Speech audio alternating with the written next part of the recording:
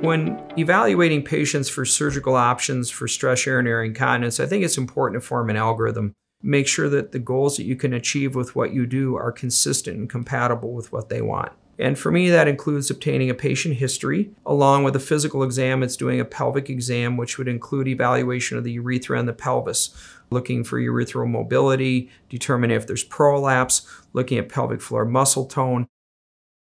When I discuss Solyx, I'm an advocate for it.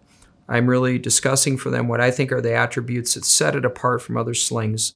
My discussion really goes into the history of slings, talking about what we did before slings, talking about alternatives to slings, and then within slings, talking about the generations and the development, and really what led to where we are today. And I think that gives patients a roadmap for how it works differently than other associated slings. And so for patients, it allows them to make, I think, a really clear decision on what they're looking for and why this is different. When I look at Solyx and what its attributes are, it really, for me, gets into a discussion beyond the procedure itself. I think that any procedure that we do to treat this should be effective, it should be consistent, it should be reproducible. And Solyx is markedly different than with slings that require ingrowth.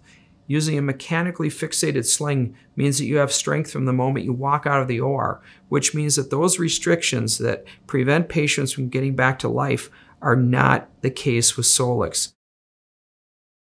When I utilize data to try to determine what clinical choices I'm going to make, I always think of data as a point of information that you need. So in this particular situation, what I'm comparing to is the generations of slings before. So I want a product that would be as efficacious, I want a product that's going to be as safe, and I want a product that's got data to really show that over time it works. So when I look at data as it relates to single incision slings and Solyx, I really feel that we're there.